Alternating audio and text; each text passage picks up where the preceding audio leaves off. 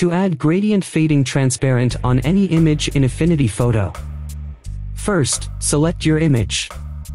Take the selection brush tool and remove the separate image from the background by adding a mask. If you don't know how to remove the background from any image, then check out these channel playlist videos. You will find my uploaded videos on this topic. Anyway, after you separate image from background, you should have a background layer and a buff photo layer with mask. Now select mask and then take gradient tool.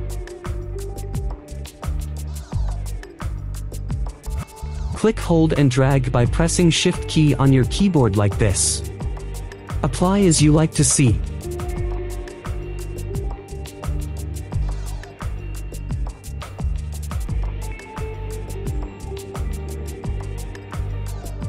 And that's it.